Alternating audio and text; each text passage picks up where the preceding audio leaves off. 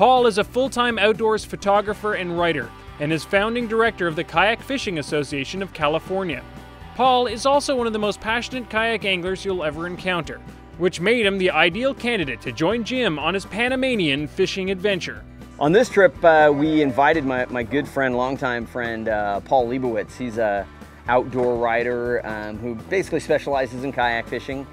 He was a client of mine many years ago, kind of got him into the sport.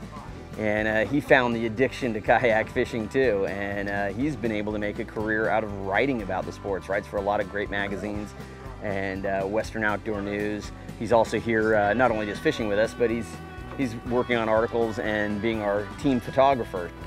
So I decided, hey, I'm going to hire this guy Jim to show me how to do this stuff at La Jolla, because I wasn't much of an ocean fisherman. I was a freshwater fisherman, and that big blue was a little bit intimidating at first.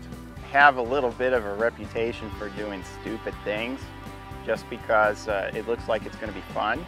When that line came taut, I couldn't believe the strength of the fish that was pulling on the other side. My kayak picked up speed and off I went on my first sleigh ride.